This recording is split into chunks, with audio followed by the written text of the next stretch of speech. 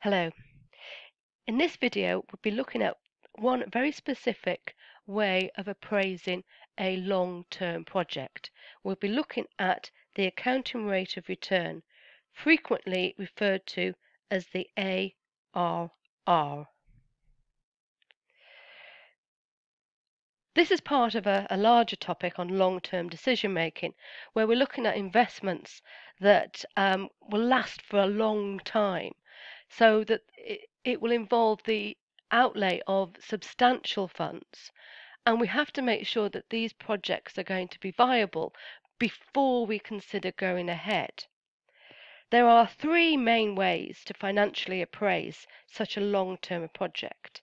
There's the payback method, the accounting rate of return, and a variety of discounted cash flow techniques. Today we are looking at the accounting rate of return.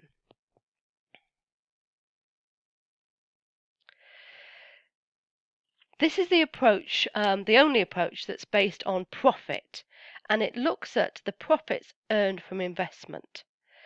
It takes the average annual profits before interest and tax as a ratio of the initial investment.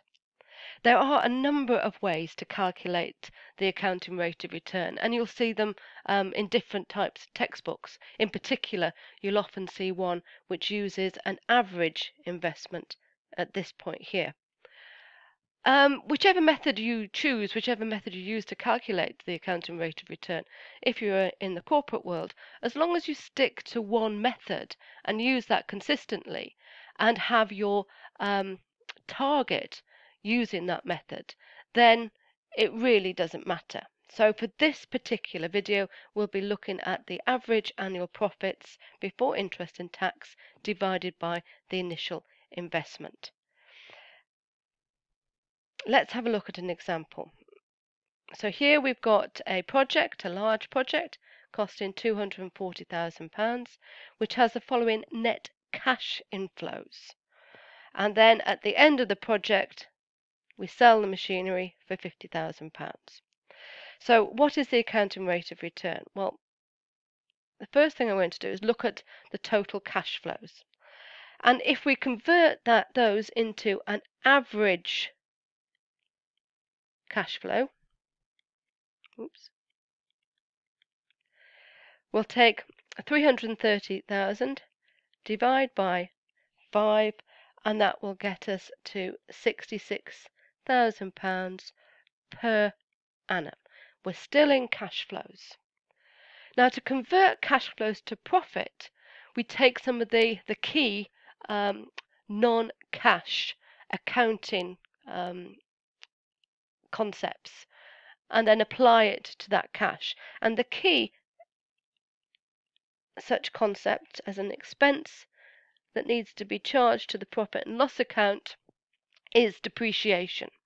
In this case, depreciation, we can calculate it as our 240,000 minus the net residual value, 50,000, divided by 5, and our depreciation is going to be £38,000 per annum, which will get us to a profit figure of £28,000.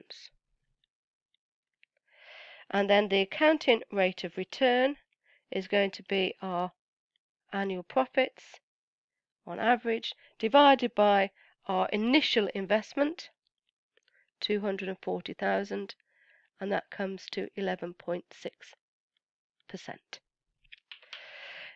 Now, 11.6% doesn't really mean anything. We don't know whether that is good or whether that is bad. What we have to do, just like we had to do for the payback period, is we have to compare that to a target. And then we'll know, does this particular project exceed that target? So if we had a target of 10%, then we would know that this project is above that target at 11.6, and so we will go ahead with it if we are using the accounting rate of return as our main financial tool to assess the viability of the project.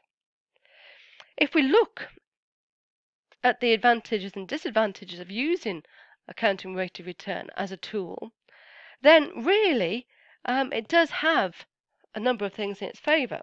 Compared to the payback period, it uses all the cash flows. It is a very familiar concept, very similar to return on capital employed.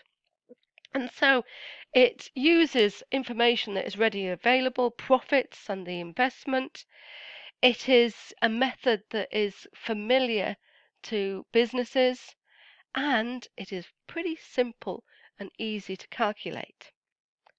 But, and it's a big but, it uses profits rather than cash flows, and profits are affected by things like the depreciation policy that you selected and any other non-cash accounting concepts included in your profit figure.